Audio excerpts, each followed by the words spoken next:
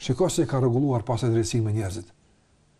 Me prindrit, me të vegjëlit, me të rriturit, me gratë, me burrat, me pleqt, madje me kafshët, madje me bimët, madje me çdo gjë që na rrethon, na ka mësuar si duhet të jemi të drejtë. Që as kujt mos t'i bëjmë të padrejtë. Madje ka konsideruar padrejtësinë si gjën më të shëmtuar që mund ta bëjë një besimtar. Në raport me çdo qoftë. Pa dallim, as lloji, as race, as ngjyre, madje as krijese.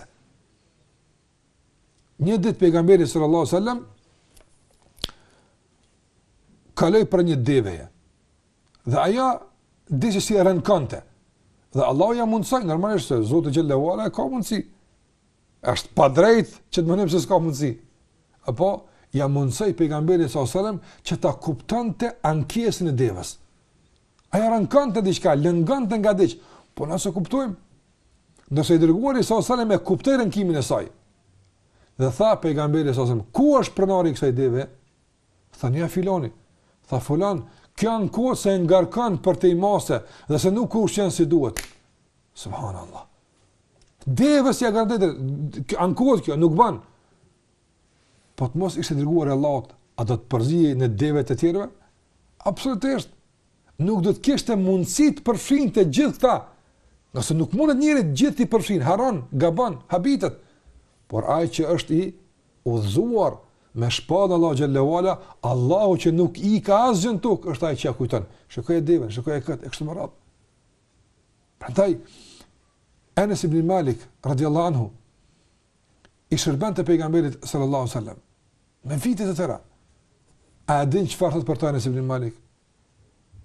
Thot vallahi kur më ka ofendu. Ishte i drejt me shërpturit i drejt. I sjellshëm. Asë njëherë nuk më ka rratha. Kur? Madje njëherë e kam prish punë, thot keq e kam prish. Apo? Dhe më tha, po të mos ishte frika nga Allahu, do të kisha godit me këtë misfak. Misfaka e druri që të lahën ndonë me tavër. E po asë kash nuk lejaj që të bëj pa drejt. Ke gabu ka mënyra tjera, por nuk të godas.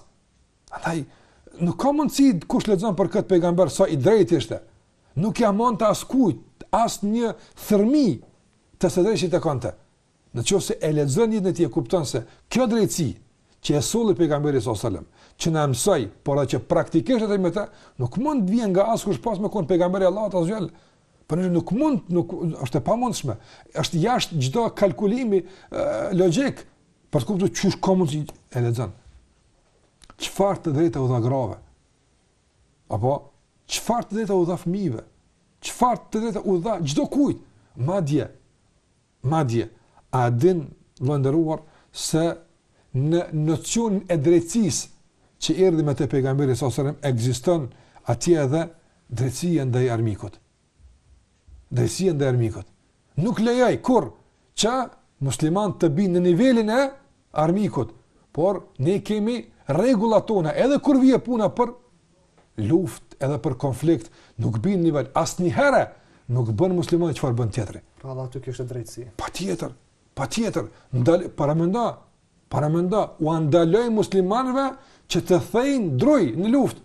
Po luftë është emër Allah, kujdes, nga se nuk kemi dalë me shkatru, nuk kemi dalë me prish. Këto si vallahi sot kur shikon gjendën shumë muslimanëve, dhe këto mësime dukun si imagjinare, disi nuk bashkohen me vetë. Po vallahi ky është pejgamberi sallallahu alajhi wasallam, i drejt. Me një betejë duke u kthyer në gjet një grua të vrarë, kush e ka vrarë kët? Grua. Vëllai ndruar, e luftë është. Apo përplasën rradhë të ushtarëve, ku e din ti? Ja, kërkoj kush e ka vrarë? Tha filani, tha mos elni këtu. E çertoi jashtë për ta dënoj. Thot kjo nuk bën të vritet në luftë. Kjo është grua. Ku e ka armën? Kjo s'ka qenë pjesëmarrës në luftë.